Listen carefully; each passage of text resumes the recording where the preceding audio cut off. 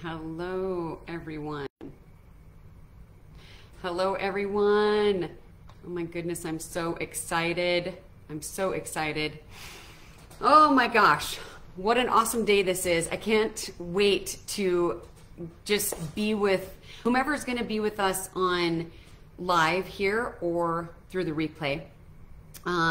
We are going to be sharing, I'm not sure why I'm saying we, I'm going to be sharing a message from God, and I'm calling it Revelations in Ruth, discovering God's vast love for you. And I see some of my VIPs already here. Hello, Brandy, Kathy, Kaylee, love you guys, love all of you actually. And so Revelations in Ruth, this is such an amazing, such an amazing message that Alicia, hi, I'm so glad you came. Okay, I'm gonna have to stop saying hi to everybody or else I'll probably just be, Nicole, okay, that's enough.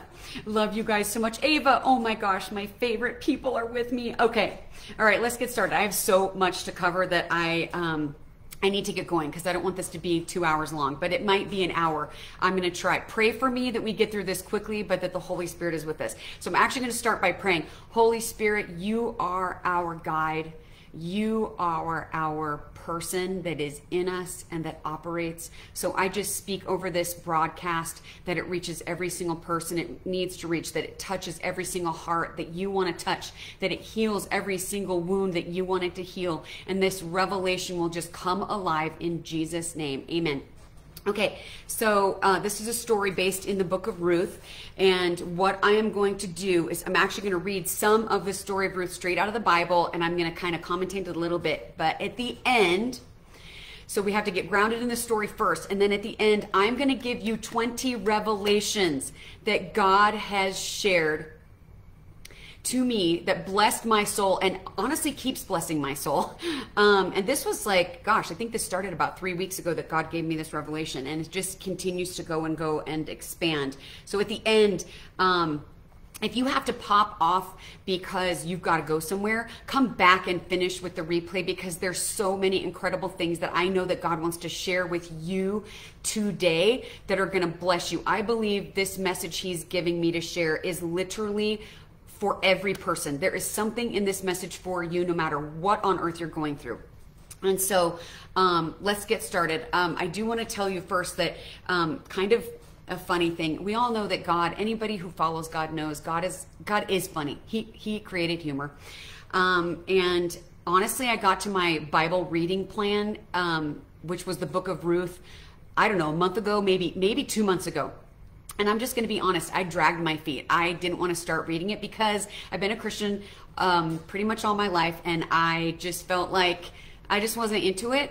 I'm just going to be honest. I felt like I don't know what I'm going to learn new from this, which is really prideful of me. I understand that now. And God totally hit me upside the head in the best of ways with this revelation when I did finally start reading.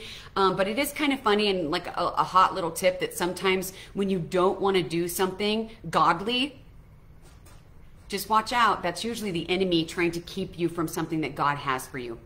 So once I started reading, God just started pa-pow, pa-pow, pa-pow. This story came alive to me unlike it's ever come alive to me. And I don't even know how many times I've read the story of Ruth in my life. So it's going to happen for you today as well. And Brandy, I don't have a handout, but I can create one later and give it to you. But, oh, I know what I was going to say. Thank you, Brandy, for mentioning that, because one of the things I wanted to mention is there will be, like I said, 20 different revelations. And I know that one of them at least is going to hit each and every one of you who watches this broadcast. So and I'm going to have to go through them kind of quick because there's just so much. So if you want, grab a notepad and a pen just so you can jot the one down that you feel like is going to be so helpful for you, because there's so many and you might just want to make some notes. You don't need to, but if you want to. Okay, so I just want to tell you before we start actually reading, I'm going to recap actually part of it first, and then we're going to get into the actual story. But I just want to tell you, God did an incredible healing work in my heart. I would say he started a healing work in my heart through this revelation.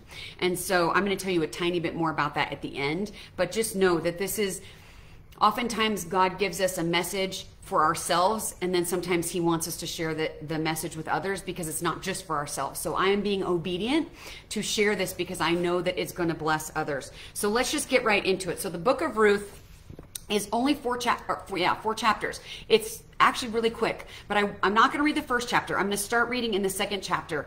And what I want to do is just recap for you the first chapter. So basically, the book of Ruth is about predominantly Ruth, but it starts with Naomi. So there's a woman named Naomi.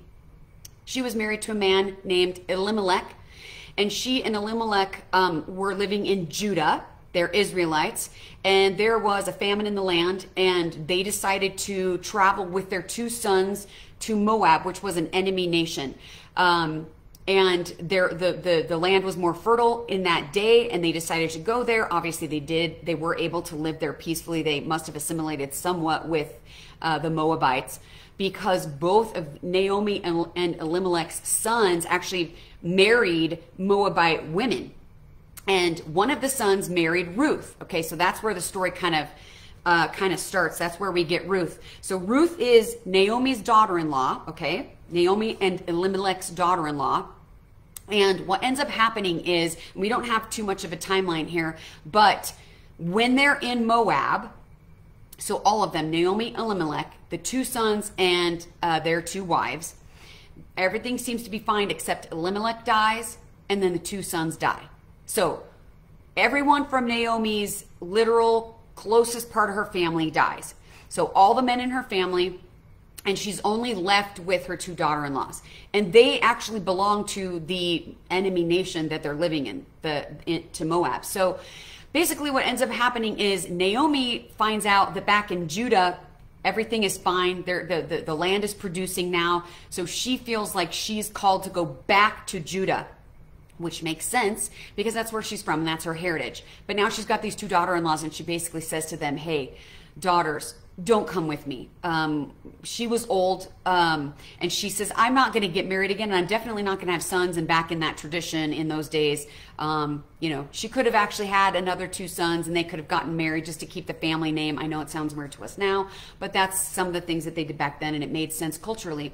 But she's like, I'm too old for that. So don't come with me. Stay with your families in Moab. You're from Moab. You have families here. You can be provided for here. And back in those days, especially in the Israelite culture, the socioeconomic system was it hinged on the patriarch and the men in the family. And there's nothing right or wrong with that. That's just how it worked back then. And so really, it's not to say that women couldn't, you know, have jobs and couldn't own property, but predominantly everything was hinged from the men in the family. So Naomi knew that she was going back, and if she's old enough, she may not have any.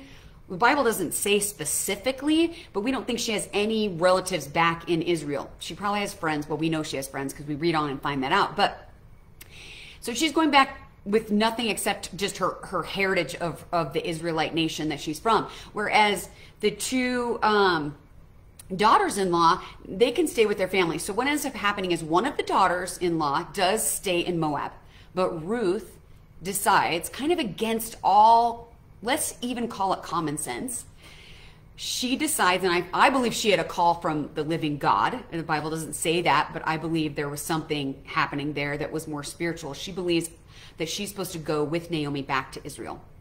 And so she does that. And she actually pledges herself to Naomi, which is phenomenal. She actually says, I'm not going to go through the whole thing, but she says, your God is going to be my God, which basically means she converted, right? She's like, I'm going to put away my Moabite gods, and I'm going to take on your God, the God of Israel. That will be my God, because that is your God, and I'm going to go live in now what is going to be her enemy territory, okay? Because she's been living her whole life in Moab, but now she's going to go into Israel. Well, that's enemy territory she has never lived in before. This is pretty, I don't want to say risky necessarily, but there could have been elements of risk here because she doesn't have the protection of any men because her husband and her father-in-law have now died. Her brother-in-law has died, but she's pledging to go back with Naomi, who has nothing. We'll find out she has one thing, but It's not something that's that significant necessarily. And it's certainly not something that's going to protect Ruth. But Ruth makes this just unbelievable decision to go follow Naomi. So that's where we're going to pick up in chapter 2. And I'm actually going to read through chapters 2, 3, and a little bit of chapter 4. And I'm going to insert some of my own commentary here just to help us kind of, as we're setting up for these revelations that God had distilled down for me. You actually are probably going to start figuring out some of them as we read, which is going to be so fun, that God's going to illuminate his word for you. And so I'm going to give a couple of side notes as we go along that will just kind of cement these revelations as a foundation. So chapter 2, now Naomi... Okay, they've just returned back to Israel, to Judah. Now, Naomi had a relative on her husband's side. He was a prominent man of noble character from Elimelech, that's Naomi's deceased husband, from Elimelech's family. His name was Boaz. Ruth, okay, Naomi's daughter-in-law, the Moabitess asked Naomi, will you let me go into the fields and gather fallen grain behind someone with whom I find favor? And I literally have to stop already and explain a little bit about this. It's not that you guys can't figure out what's happening. It's just there's some stuff that's underlying here, and that is deals with the customs of their culture in that day and age and for Israelites. So basically, number one thing that Ruth is having to do is she's understanding her place as a foreigner. So Ruth, remember, she's from Moab. She's in Israel now. She has nothing. Because she has no husband, she has no father-in-law, she has nothing. So she realizes, okay, according to custom and culture, I'm nothing. Now, we know that's not true because she's loved and she's cherished, but she's nothing in terms of like culture, kind of. And so Ruth realizes, I bring nothing to the table. That's a better way of saying it. She's not nothing, but she kind of has nothing to bring to the table. She certainly does not have a job. There's no way to get a job.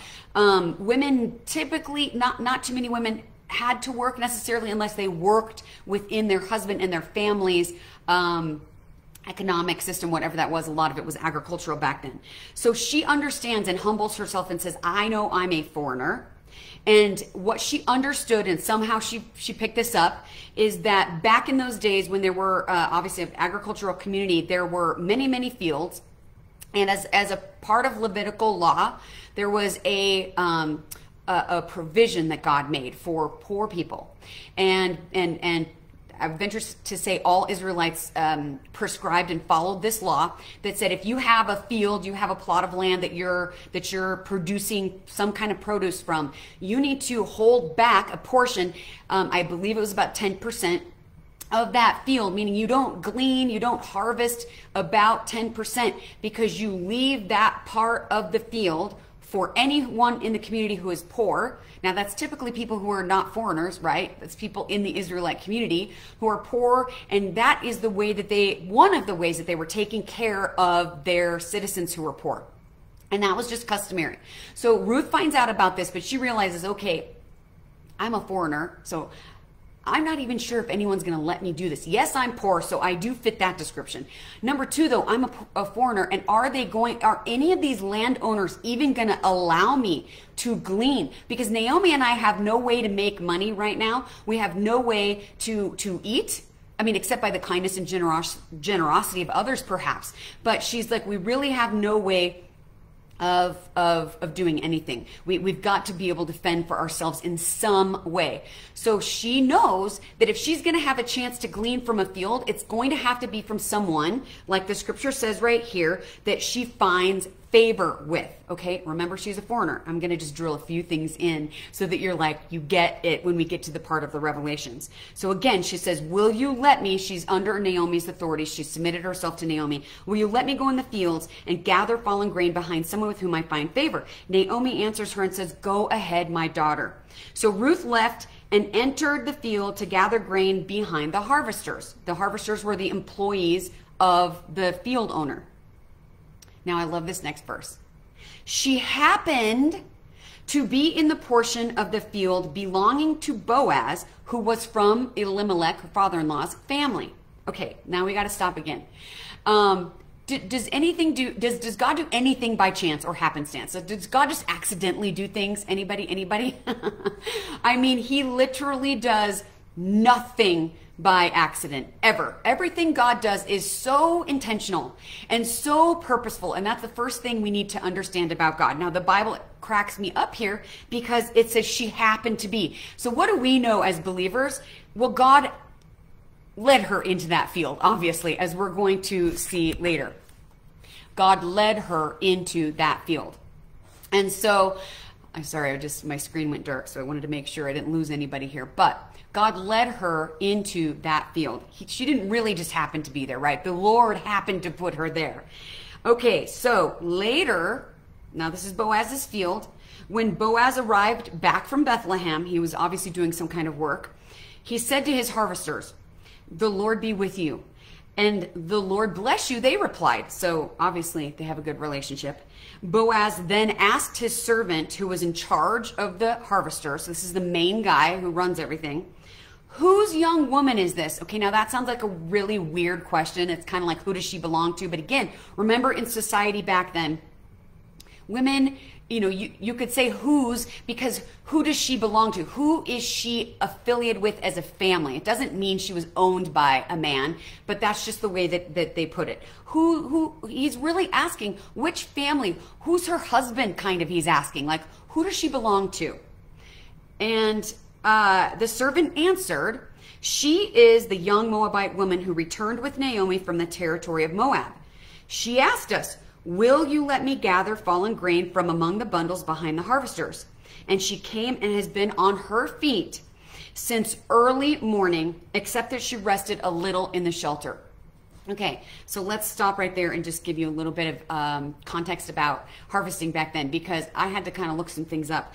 So now in our modern day agriculture, I don't know how long harvesting takes. I assume it's not all that long, but back then, especially for this type of harvest, it was about 3 months long, and it was sun up to sundown that you would be harvesting. So we know that they just said that she started early morning. That was probably sun up. And we don't know what time it is now, but Boaz is kind of done with his work, so we're assuming it's like towards the end of the day, right? And she's just only rested a little bit. So what is this saying to us about Ruth? What this is saying is that Ruth is a hard worker. She is not taking anything for granted. She asked if she could be in this field. She found favor with them to be able to, glean in this field. And she's going to show them, I'm going to carry my own weight. I'm not going to act entitled here. And so then Boaz goes over to Ruth and says, "Listen, my daughter, don't go and gather grain in another field, and don't leave my field," basically, "but stay here close to my female servants. See which field," he obviously owned multiple fields, "see which field they're harvesting and follow them. Haven't I ordered the young men not to touch you?" I'm going to come back to that in a minute. "When you are thirsty, go and drink from the jars the young men have filled." There's so much in this passage of scripture of what he says. And before we go on, I just have to illuminate a little bit of this. So we see honestly how kind he is. First of all, Boaz has just found out, or he already knew, and it's been confirmed that she's this foreigner from an enemy nation. And he literally calls her a daughter. Well, she's not really a daughter, right? She's a foreigner. That's one of the kindest things he could say to her. "Listen, my daughter." Also, by the way, P.S., many scholars say that Boaz was around 80 years old and Ruth at this time was around 40 years old. So, that's kind of like, age difference wise, that makes a lot of sense. He would call her a daughter and not like sister. So just keep that age difference in mind. He says, stay for the next 3 months and glean from me. Now listen, other harvesters or owners of these fields might have been like, "Hey, you can be here 1 or 2 days, but I'm kicking you out." I don't know. We didn't live back then, but she's a foreigner, remember, and she's not from a friendly nation. So I can just assume here that not many people would have been as kind as Boaz, immediately as kind. This is day 1 that she's there. And he says, "Hey, I want you to go with my female servants. I don't want you worrying. I've told my male servants they are not to lay a finger on you. You go with my female servants and you're going to be fine and you're going to be safe and you're going to actually have a little community bonus." And he then goes one step further and says, "When you're thirsty, you can drink of the water that we have, that I've provided." And I can only imagine in that dry, arid, hot, sun-drenched desert that they were living in back then, sun up to sundown, how thirsty she might have been. And back then, I mean, you usually would get water from wells. How's she going to carry? I would be needing to drink 2 gallons of water or more if I'm doing that job for that many hours in that kind of, heat or whatever. And it's not like Ruth could just, bust out a bunch of water. That was such an incredibly kind thing to do and to provide for Ruth. And Ruth knows it because the very next scripture or verse says, she fell face down. Just watch her humility. It blesses my soul. She bowed to the ground and said to him, why have I found favor with you so that you notice me? Am I not a foreigner? Although I am a foreigner. She's literally saying to him, I don't deserve any of this. I don't deserve any of this. You are showing me favor and mercy. I don't deserve it. And I mean, what a sweetheart. What a sweet heart she has. And it is just a wonderful response to his kindness and generosity. But Boaz answers her and says, everything you have done for your mother-in-law since your husband's death has been fully reported to me. Well, okay, that's interesting. Somehow he's gotten a full report. And this is not like the ladies gossiping in the town. He's gotten a full report. How do you think he got that? I mean, I wonder who had something to do with that. So everything has been fully reported to me, how you left your father and mother and your native land, and how you came to a people you didn't previously know. And now this is the kicker. He says, he gives her 2 blessings in a row. May the Lord reward you for what you've done, and may you receive a full reward from the Lord God of Israel, under whose wings you have come for refuge. Now remember, what is the wings that she has come under refuge? Boaz is referring to the Lord. And in scriptures, we didn't, in chapter 1, we missed this part. But she literally says she's going to put she's going to go under Naomi's wings for refuge. And I could be getting that wrong. I'd have to look back. But this has been brought up already before. So she's putting her wings under others for refuge. And he says, the Lord. Oh, I take that all back. 1 second. Thank you, Holy Spirit, for correcting me. She had converted. We remember she had converted to their culture, to their God, to Yahweh, the God of Israel. And so basically that's like saying, she's come under. Boaz says, I know you've converted because, I'm going to pray for you a full reward from the Lord God of Israel, under whose wings you've come for refuge. So he's basically saying, you serve our Lord God and you will receive this full reward.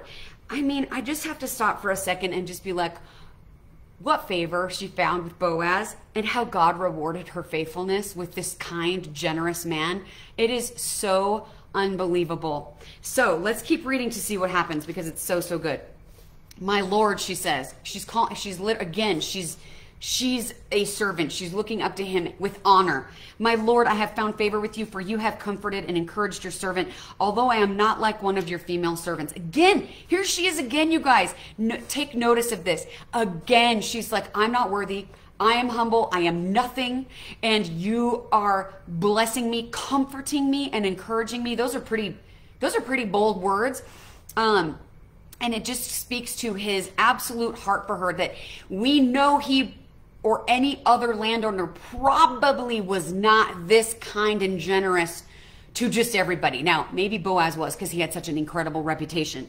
But we're also starting to see here some hints of maybe Boaz being possibly a little bit taken by Ruth. She's 40 years younger-ish. And other scholars say, I don't know where they get this from, but they think that Ruth was very beautiful. Regardless, we're starting to see, like, this is abnormal, guys. This is an abnormal level of kindness and generosity. Keep that in mind because Boaz in the Bible represents something greater to us. Okay? Abnormal comfort, abnormal encouragement, abnormal kindness and generosity. And he just goes on and on. At mealtime, Boaz told her, come over here and have some bread and dip it in the vinegar sauce. Okay, he's inviting her to dinner. Okay, again, this is not normal, people. This is not normal. Okay, the meals that were that he's preparing, or he's not really preparing, but his servants are preparing, are for his employees and his family. Now, we think Boaz doesn't actually have a family because the actual scriptures don't say he does. But if he was a landowner with a family and whatnot, these meals would be for his family and his workers, not for the poor in the community, right? Okay. The Levitical law did not make provision for, the poor people to go beyond gleaning in the field to have dinner with everybody. But Boaz invites her to his table and is so generous. Oh, take some bread, dip it in the vinegar sauce. So she sat beside the harvesters. See her heart. She's sitting beside the workers. She views herself as a servant, and he offers her, again, he's offering her more food, roasted grain. I just love this so much. I mean, he can't, let's just be honest, he can't take his eyes off her. She ate and was satisfied and had some left over. So she's satisfied. We're going to come back to that word in the Revelations. And she had some left over. When she got up to gather grain, the grain that she, had already, she's going to pick it up and take it home now. Boaz ordered his young men, let her even gather grain among the bundles and don't humiliate her. Pull out some stalks from the bundles for her and leave them for her to gather. Don't rebuke her. Now I have to say this about this passage here. Okay, it's not normal, again, for the Levitical law made the provision for the portions of the field to be left unharvested so the poor people could go and harvest that themselves. The provision did not say, oh, take from your bundles that you've already bundled up, the stalks, the wheat, the barley, take some out and conspicuously oops, drop it over there for a poor person. Now, it's not to say that they couldn't do that, but that just wasn't typical. So Boaz is ordering them to do that, but I love this next part where he orders them, do not humiliate her, do not rebuke her. She's a foreigner, she doesn't deserve any of this, and Boaz knows it. Boaz knows, I'm giving her extra, extra, extra. And he knows it. And he knows they're going to probably be like, what are you doing, boss? Why has she found so much favor? But he preempts them. And he's like, don't humiliate her, do not rebuke her. And so, look, we're going to come back to that in the Revelations too. It's so good, so good.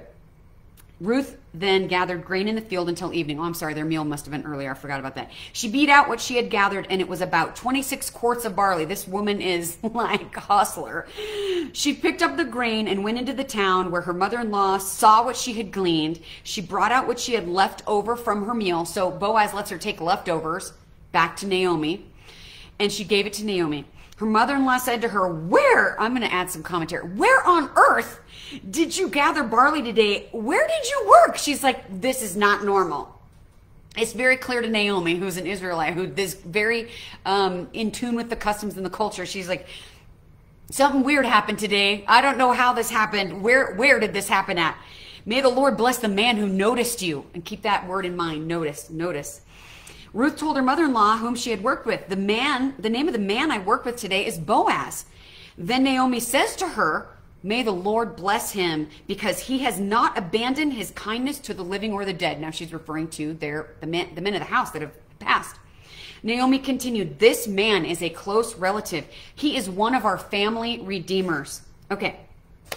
So those of you who have been Christians a long time, I'm sure you've heard about this, but for those of you who have not, you don't understand this, I want to tell you what this is. Again, in Levitical law, so a family or kinsman redeemer was a person with a responsibility in the family that if a woman in the family had a husband who passed on before there were any heirs born, then the next closest male kin would then come alongside, take her in, and I know it seems strange to us, we don't do stuff like this in our culture nowadays, but there were provisions for this for good reason back then.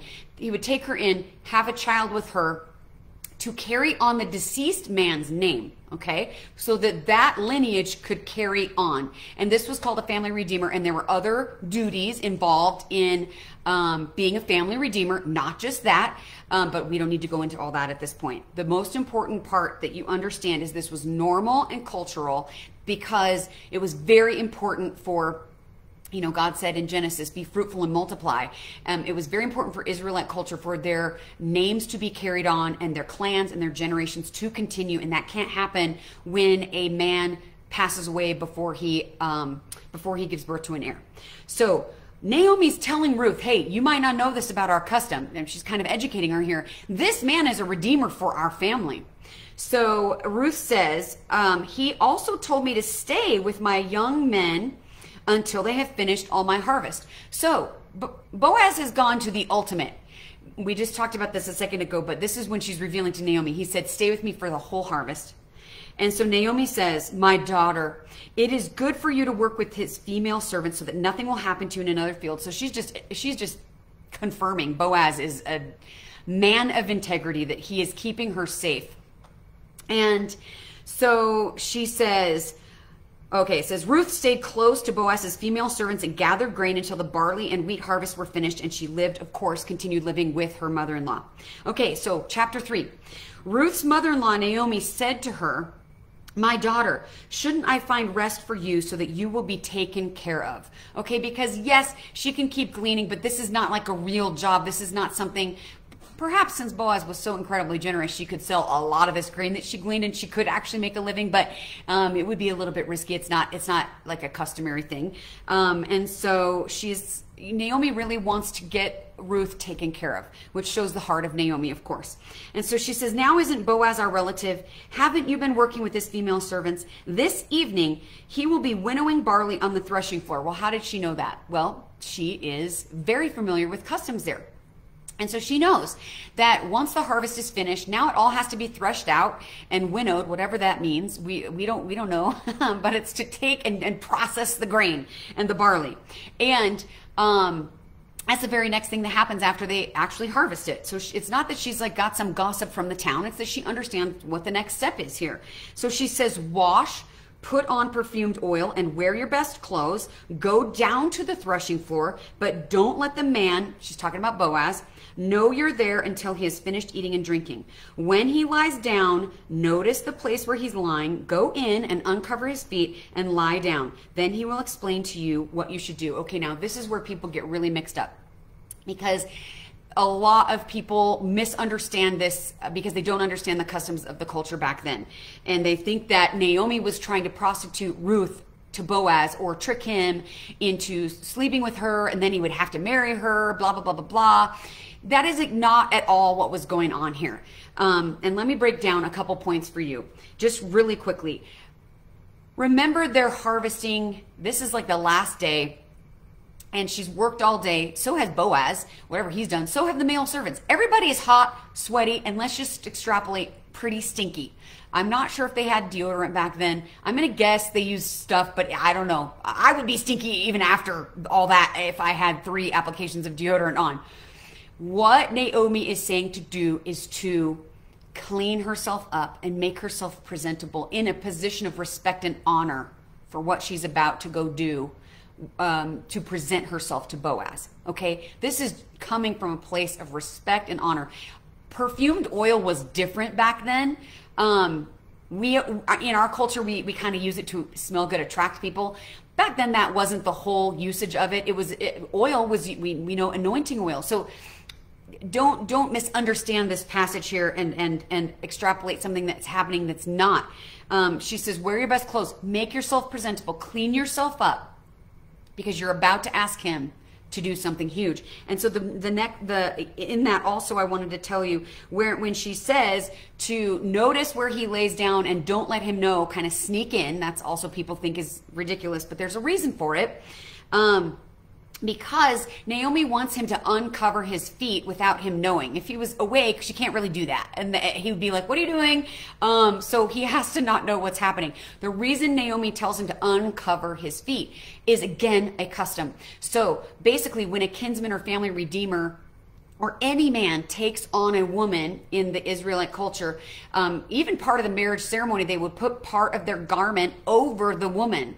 And that was a symbol of saying, I now cover you and protect you and provide for you. You are under my covering. So Naomi, because Ruth doesn't understand these customs, she doesn't know, Naomi's instructing her, here's what to do, because you're going to be asking him to take you on under his covering. Okay, so it's all custom driven. This has nothing to do with anything insidious or manipulative whatsoever. It's honor and respect and culture. which is actually the complete opposite of what some people think here. So then remember, she says, Ruth, he's going to tell you what to do. Okay, so Ruth has no idea what he's going to say. This is pretty, I mean, if I'm Ruth, let's just be honest, I'm uncomfortable. I'm really uncomfortable here because I'm going to go down here in the dark, sneak in, uncover some guy's feet, and then lay there while he's sleeping till he notices me. I don't know how long that's going to be. I'm going to be like trembling with fear because I don't know what he's going to do. Naomi didn't tell me what he's going to say or do. She just said he's going to tell me. I mean, I would not have left Naomi before I forced her to tell me, well, what's going to happen next? No, she has complete faith that she's just got to follow these instructions. And I love that. I love that Ruth has no idea what's going to happen and she goes with it. Ah, such a good blessing for us to remember to be a little bit like Ruth. And so let's catch up here. Ruth says to her, I will do everything you say. She went down to the threshing floor, did everything Naomi charged her to do. After Boaz ate, drank, and was in good spirits, does not mean he was drunk. He was just in good spirits. He went to lie down at the end of the pile of barley. Oh, by the way, why was he laying down and not sleeping at his house? Because if he didn't go protect his harvest, it would be stolen and robbed, and it would not, I mean, he's got to protect his harvest. That is exactly what everyone had to do, you know, right after they harvested. They've got to protect it. So he's going to sleep there to protect it. So he's sleeping by the end. She comes secretly, uncovers his feet, and lays down. At midnight, okay, so she was there for a while. We don't know what time she came, but she was there for a while, guys. Trembling, probably with fear if it was me. At midnight, Boaz was startled, turned over, and there lying at his feet was a woman, and he asks, who are you? Okay. Why did he not know who she was? He knows who Ruth is. Well, the reason is it's pitch black, guys. We don't have lights, electricity back then. I'm sure he didn't have a candle burning in the midst of his barley harvest. That would possibly put the whole thing at risk. It's dark, everybody. And how did he know that she was a woman? Well, she smelled pretty good. And anybody else probably wouldn't have gone to that lengths to be there, even if it was a female servant. And I forgot to tell you this awesome part. The reason Naomi said to lay at his feet is because that is something that servants did back in the day. They would go lay at their master's feet. That was the posture they were to take so that they would be there at their master's feet, ready for whatever command or whatever that master needed. So Naomi says to Ruth, you go lay there as a servant. Okay, that's what you're laying there as, not a prostitute or someone, some hussy or manipulator. You're laying there as a servant. And so any other servant that's laying there, you guys, is not going to have perfume on. They probably wouldn't have taken a bath. I mean, they didn't even take a bath, I don't think, every day back then, because where's the shower at? I don't know. So he knows she's a woman, you guys. It's pretty easy to figure that out from the perfume, and he can tell, but he can't really see. So she says, I am Ruth, your servant. So again, here she is saying, I'm your servant. Take me under your wing. This is the second part that I got a little mixed up earlier. This is where she says, take me under your wing. I'm under the Father Almighty's wing, but take me under your wing, for you are a family redeemer. And this next passage of scripture just knocks my socks off. He says, we don't know, first of all, what he's going to do. He could like kick her out. He could chastise her, rebuke her, be like, woman, you are risking my reputation. I'm a man of noble character and I am prominent in this community. You coming here, if someone got the wrong idea, he could literally have gone off on her, you guys. And she doesn't know what he's going to do though. So again, she's worried maybe. He says this, may the Lord bless you, my daughter. You have shown me more kindness now than before. I wonder why. Because you have not pursued younger men, whether rich or poor. Remember the age difference? He's like, why are you picking me? You're so kind. I'm 80. Why are you picking me? Wow. He's like knocked off his rocker here. He says, now don't be afraid. So she must have been afraid. My daughter, I will do for you whatever you say. Well, those are big words. Since all the people in my town know that you are a woman of noble character. Now it's spread, you guys, what Ruth is really like. It has spread. All the people in my town know. Yes, it is true that I am a family redeemer, and here comes the twist. But there is a redeemer closer than I. Oh no. Stay here tonight, because it's midnight, remember? It's middle of the night. He does not want her leaving and potentially getting raped or who knows what, this is right after harvest season. There are people out crouching. So he's like, I'm protecting you. Stay here the rest of the night. In the morning, if this other redeemer wants you and to redeem you, it's good. Now, why would he say that? If you don't understand, it makes no sense. Well, the reason he's saying it's good if this first person in line redeems you is because he's a man of honor. Oh my gosh, look at his heart. He says, hey, it's good. It's good if this other guy is going to redeem you because it's his rightful place. And he's ahead of me. Oh, the heart. Let him redeem you if he says so. But if he doesn't want to redeem you, as the Lord lives, I will. He's pledging to her, now lie down until morning. So she lay down at his feet until morning, but got up while it was still dark. Then Boaz said, don't let it be known that a woman came to the threshing floor. Again, this is a protective comment, not a rebuke. He's just like, I don't want anyone spreading nasty rumors that are not accurate about you or me. But I think he really is talking about her. He's more concerned about her than him at this point. And he told Ruth, bring me your shawl, the one that you're wearing, hold it out. It's like an apron. So she's holding out her apron. And he shoveled 6 measures of barley into her shawl, and she went into the town. What on earth? I think this is like a deposit. And we'll see in a second, it is for some other reason too, but I truly think this is like a deposit on his word. He does not have to give her one thing.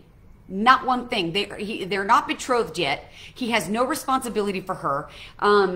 He doesn't have to give her anything, but he does not send her away without another blessing. This man, oh, okay.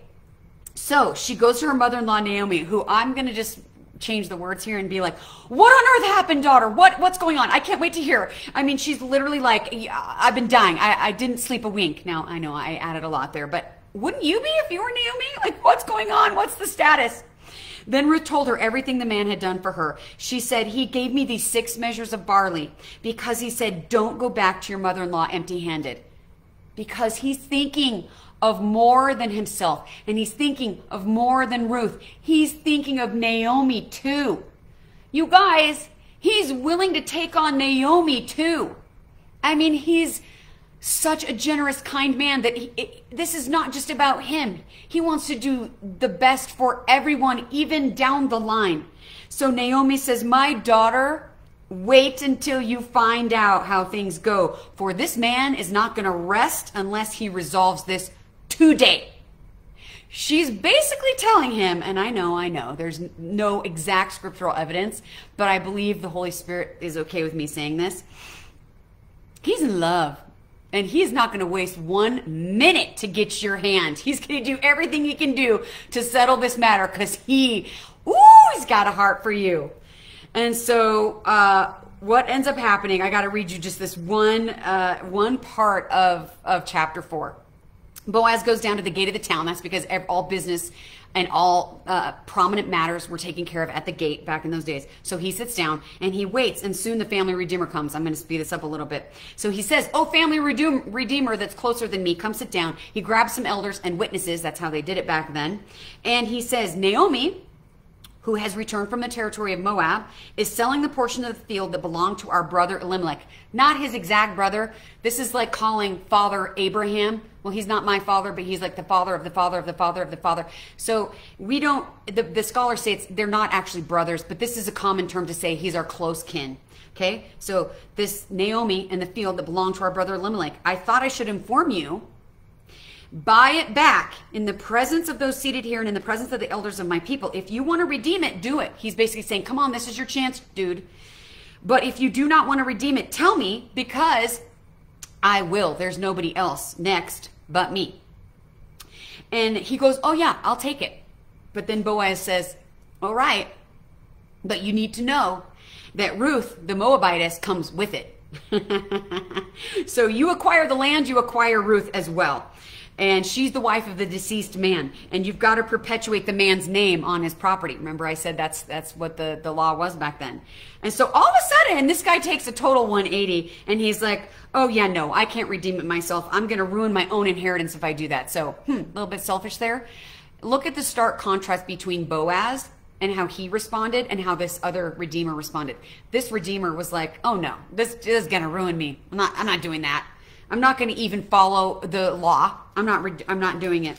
So Boaz, and I'm just going to fill it in for you. You know the rest of the story. Boaz takes her, is happy to take her. She's happy that he takes her, and they have a son, and 30 generations later, Jesus comes. Now, that's all for the Bible reading, but I just have to tell you about all of the things that God has done, not only in my heart since this, but also the 20 revelations that he wanted me to share with you as well. So I think first what I'm going to do is I'm just going to read these 20 different revelations. Open your hearts and just let God soak deep inside for any of these that may feel like you. So when I read this, and the Lord, it's not uncommon for people to say, okay, Boaz is a representation of our Redeemer, Jesus, right? But what the Lord showed me is an and of that. And Boaz also represents the heart of our Father God, okay? So think about Boaz as Father God and just how unbelievably generous he was. Okay, so I'm going to go through these because I'm going to spell it out for you, each individual point. What sounds like you?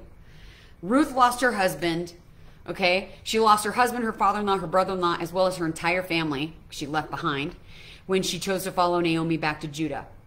She probably wondered if she would have a future at all. But God had a plan for her. You also may have had hardships, or may be going through hardships right now. Maybe you have lost family members, income, health, whatever it is.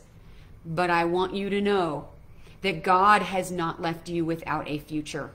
He does have great plans for you that will, in fact, flat out surprise you, just like they surprised Ruth. Okay, here's number 2. When Ruth had nothing left, she clung to Naomi. Remember that? Even telling her, your God's going to be my God. So is this you? God shows up in major ways when we give our lives over fully to him. It's from our place of nothingness. Remember, Ruth had nothing left. It's from that place of nothingness that God can rebuild us for his kingdom. So will you give your life fully over? Do you need to give your life fully over so you can receive him and the things that he has for you? Or maybe this one is you. Number 3, Ruth was a foreigner in an enemy nation with no idea whether she would be accepted or treated as an outcast. But God sent people to her who accepted her and grafted her into their lives. And maybe you feel like a foreigner. Maybe you feel like you're out of place with God, or in, I don't know, your circumstance, your geographic location. But you need to know God accepts you and he grafts you into his kingdom. You do not have to feel shame or guilt for your past or who you were affiliated with, period. He did not penalize Ruth that she was from Moab, not even 1 minute or instance. Or maybe this next one, Ruth had nothing left and probably thought there wasn't much to look forward to. She knew Naomi herself was incapable of supporting her, but God sent someone that gave her an exciting life that had already been established and respected in his community. And I'm not talking about marriage here, people. Maybe you feel like you have nothing left in your life to look forward to. But God can change your life in a matter of months or even days. He alone is capable of bringing exciting things into your life. Do you believe it? Or this one, Ruth was in financial ruin. She had nothing left to her name. But God gave her opportunities to show off her servant heart and work ethic. And she found favor with a prominent, special person. Are you in financial distress too? I mean, I can relate to that. God is faithful to provide. It might not be fancy. It might take a lot of hard work, but God can bring you favor through others who recognize your hard work, your ethics, and your humble behavior. He can do it all day, every day. Or how about this one? Ruth probably felt a bit beat down and humiliated in life when she set out to Judah with Naomi. But God sent her people who did not humiliate her and instead gave to her generously. Okay? Does that sound like you? Are you feeling like you need God to lift up your chin and not humiliate you? Because he won't, and he does not. God is not in the business of humiliating us. He is not. He will order his angels not to humiliate you. He can give to you generously when you're beat down and humiliated in life. Or this, Ruth might have been most definitely, or Ruth might have most definitely felt like she was in the wrong place at the wrong time when they both arrived in Judah. I mean, there's nothing there for them, right? Gleaning in those fields was both embarrassing and hard. It was hard work. And God just happened to put her into the field of her future husband, who did not turn her away from his field. If you feel like you're in the wrong place in the wrong time, God will just happen to put you exactly where you need to be if you are willing to be humble and trust his path for you. God will not turn you away from his field. He will not. Ruth also might have felt like anyone would know. She might not have felt like, sorry, I'm reading this because I can't memorize all these 20 points. Thank you for your grace. She might not have felt like anyone would have noticed her when she arrived in Judah. But her good reputation spread and resulted in giving her favor with a prominent person. Do you feel like no one ever notices you? God notices you. He created you, and your life matters immensely to him. I'm going to say that again. God notices you. Your life matters immensely to him. In your humble, consistent work, he can bring people who notice you and extend favor to you. Ruth was also in major need of protection, being a foreigner and a woman with no, family protection when she arrived in that enemy territory, and God provided protection for her from anyone who might have done her harm. Do you feel like you need protection right now from the enemy or from some kind of danger? Because God is your protector. And if you let him, he can keep you safe under his wings, just like he kept Ruth safe under his. Ruth might have also wondered day after day of gleaning if she was ever going to catch a break. But God had precise timing for her to approach Boaz to be redeemed. So do you ever wonder if you're going to catch a break? Are you in that season? Like, when am I ever going to catch a break, God? God can move on people's hearts to help you. And God can send you who you need to advance into your future. He's not, the Bible says, he's not a respecter of persons. If he does these blessed things for Ruth, he will do them for his people. And here's another one. When Ruth arrived in Judah, she knew no one except Naomi and had left her entire family and friends back in Moab, as we remember. I'm going to guess that she was extremely lonely and lacking friends since she knew nobody. But God actually provided for her to work with Boaz's female servants for about 3 months. I mean, these were women who took her in, they accepted her, and I believe they probably developed really great close friendships. They're working side by side for 3 months in the field. So are you in a place where you've been wishing for friends? Or are you in a new place where you don't know anyone, just like Ruth was? Because God can bring you into the right environments where you meet others like you who will look out for you, and they will work alongside you and befriend you. Boaz offered Ruth much needed water from his own stores. We can only imagine how much of a welcome gift that was, like I was mentioning, for those hot, dry, arid days. So are you feeling like you're parched and you are thirsty for God? Because God wants to quench your soul, not only right now, but for the rest of eternity. God will let you drink from his well. Ruth's good character demonstrated in her decision to stick with Naomi was such an honorable thing that it spread throughout the town and resulted in great favor for her, and Boaz spoke double blessings over her. So do you feel like you lack favor? God will allow your great character to be noticed among the right people, You won't even have to tout yourself, okay? You don't have to talk yourself up. Ruth did not do that. She did not say, hey, look at what a great worker I am. She never said that, actually. God's actually going to put people who good talk you, not bad talk you, right? He can put people in your path to good talk you behind your back. People will speak blessings over you for your good work, your humility, and your faithfulness. God sees your good deeds and will reward you, my child, he says. Also, Boaz comforted and encouraged Ruth. Do you remember that part of the story? Even though she wasn't like his female servants and she was a foreigner, well, God will be your comforter and your encourager. Even though you might feel like an outcast sometimes and you feel like you don't belong, God is the greatest comforter and encourager there ever will be. And he takes pleasure in being that for you. Just like Boaz, we can only imagine, took so much pleasure being that and doing that and giving that to Ruth. Boaz offered also for Ruth to eat and dine at his table with his harvesters. And God can elevate you and ask you to dine at his table. A table you're not even qualified to be at.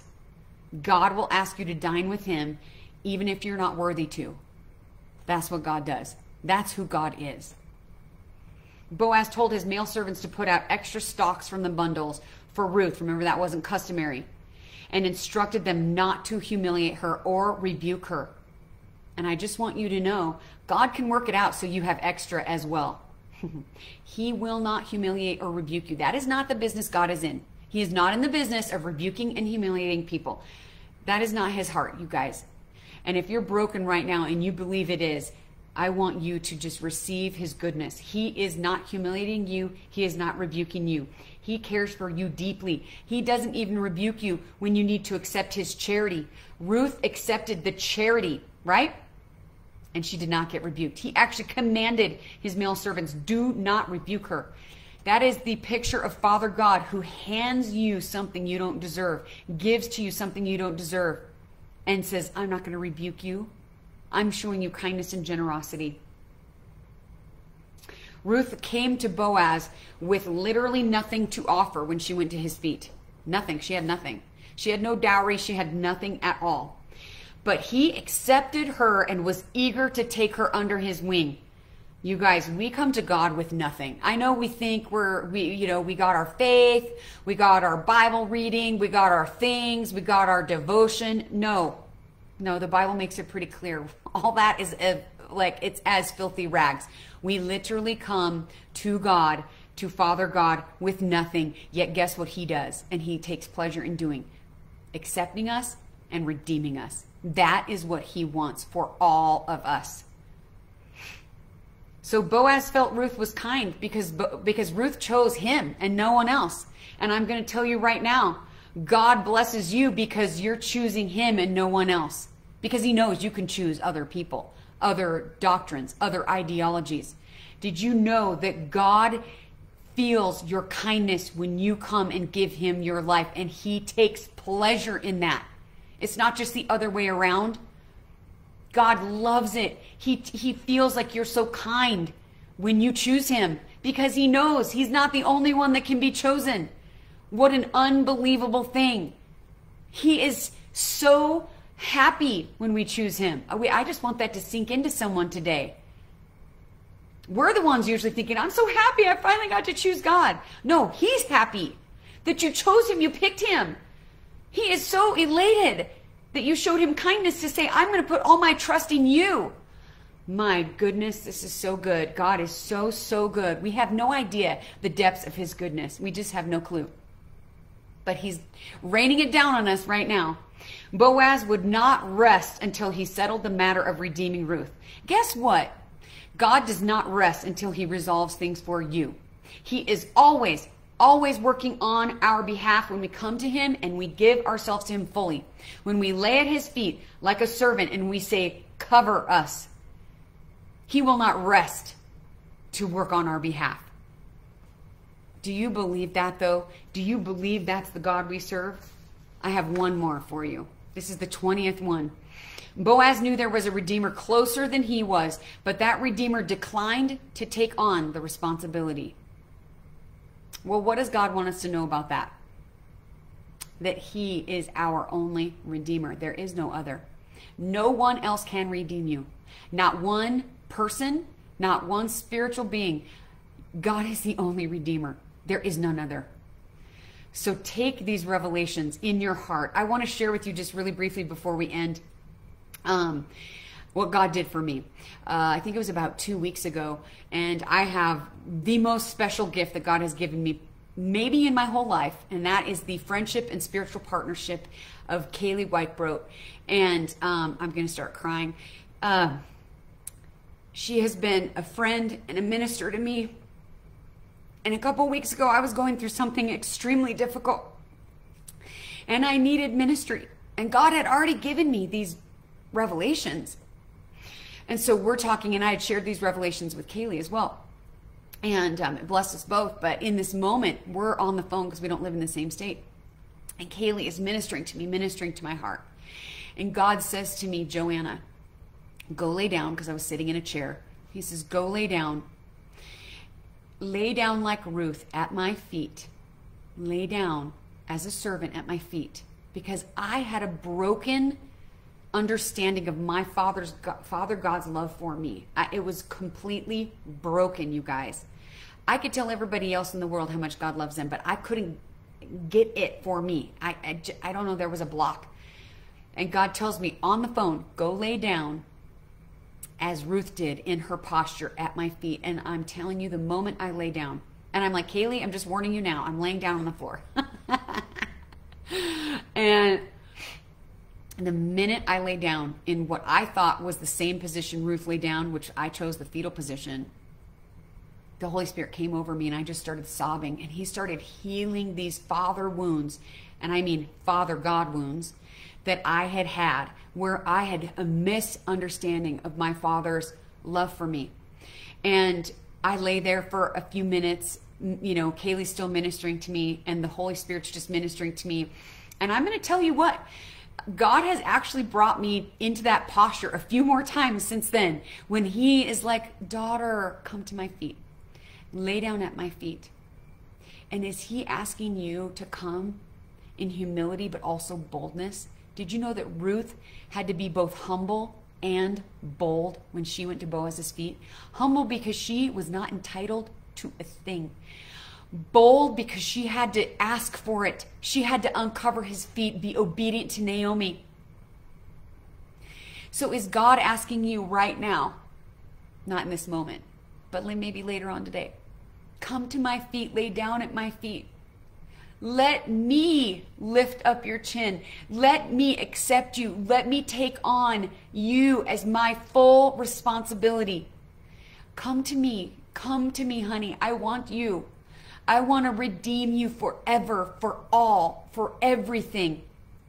Is God actually leading you to that? Because I'm telling you, if he is, answer him and do it. Don't worry if you feel silly. Go into a private room. I was just with my dogs. They thought I was trying to play with them when I was on the floor. It was hilarious. But God wants you at his feet, humbly and boldly, to come to him and say, I want you to redeem me now. I want you to take me on. I want you to give me everything. I don't want to have to work in the fields anymore. Did you realize that? Did you realize that part of this, that Ruth never had to work the fields again? God is good. He wants to bless you tremendously. So, as scared as Ruth was, she was obedient. She was humble. She was bold. She was a servant first and foremost, which is what I seek to be. And so, is God luring to you to his feet to wait? Remember, Ruth had to wait, you guys. She had to wait. We don't know, a couple hours. God may say for certain things, I'm going to have you wait a couple weeks. I'm going to have you wait a couple days. I'm going to have you wait a couple years. But will we wait in that same posture? No matter how much we're trembling with fear, will we wait patiently for his faithfulness? Will we? So I want to leave you with 4 questions. And I hope this just blesses you as we seek to close here in just a minute. And I'm gonna pray too. And I might even stay on, see if anybody needs ministry. But are you destitute? Are you destitute right now? Because so was Ruth. Can you not get yourself out of the bind that you're in. Because neither could Ruth. Are you poor and in lack? Because so was Ruth. Do you have nothing to give God except obedience and servanthood? Because that's exactly the same as Ruth. So Father God, I thank you. I thank you for these beautiful souls. I thank you that you care for each one more than they may ever understand until they arrive in heaven. I speak salvation over them if any of you want to give your heart over to God through Jesus Christ today. Just receive him. All you have to do is believe and receive. Receive Jesus. He will fill you with his Holy Spirit. And Father, I just pray that this message goes deep, deep, deep, deep down into our souls, into our hearts, and that it does its healing work that you want it to do. And I speak of full work will be done for my friends.